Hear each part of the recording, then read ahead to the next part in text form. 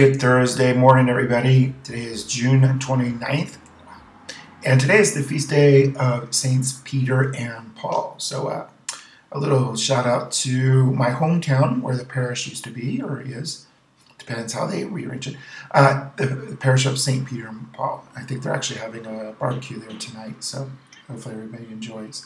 And the gospel then for this is Matthew 16, verses 13 through 19. So in this scene, it's a famous one where Jesus says, okay, who do people say I am? And his disciples give him a long list. Then he goes, okay, now who do you say that I am? And Peter responds, well, you're the Messiah. And then Jesus says, hey, the Father revealed that to you. And I'm going to call you Peter from now on, Rocky. And upon this rock, build my church. Okay, so we have this, it's really this kind of call we interpret it as really as the authority given to Peter. Peter, throughout the scriptures, becomes really the spokesperson for all the disciples, the first pope. But if you could call up Peter and say, hey, you're the first pope, because the first what? He would never understand it. So it's a sign. But what I like, and this applies to Paul as well, is what goes on here and where is the church born of? And the church is born of people like Peter and like Paul responding to that inner call of God. Jesus says, hey, the Father revealed this to you. It's God calling us to be church, not church as institution, church as community of believers.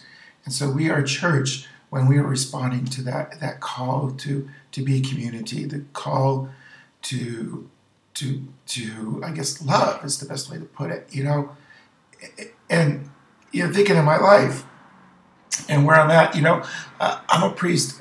Please don't tell the bishop this. I'm a priest not for the institution of the church or the church institution per se. I like being a priest for the community, the people. I like serving the people. I like being part of the community. I'm not, if I could go to Rome, that's great, but I have no great desire to go to Rome and the Vatican, all that, the institutional church. The church is alive here in Reno. It's alive here in the Diocese of Reno, Elko, wherever I'm at. That's the part that excites me. It's when I see that community of believers responding to God's love is what makes the church alive for me and makes me enthused for that. And that's what keeps me going. And so it's me responding to that love that I feel from the community. And so that's where I'm at on this. That's what I'm remembering on the feast day of St. Peter and Paul. It's not about the church, the institution, because that's not what he's talking about.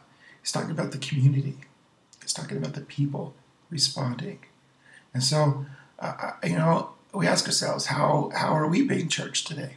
How will we be church today? How will we be community for everyone, not just those in our little circle, but the big picture? Okay. Well, that's my little pedestal message today. That's how I'm responding. So speaking of institutional church and church, I'm going away tomorrow morning, I have an early flight, going to Orlando to the USCCB's Convocation of Catholic Leaders in Orlando with a couple of the priests, bishop. So I'm celebrating July 4th in Orlando, Florida, with leaders from all over the United States. So I'm trying to be excited about this, but Orlando in July. Yeah, okay. So keep us in prayer for that trip.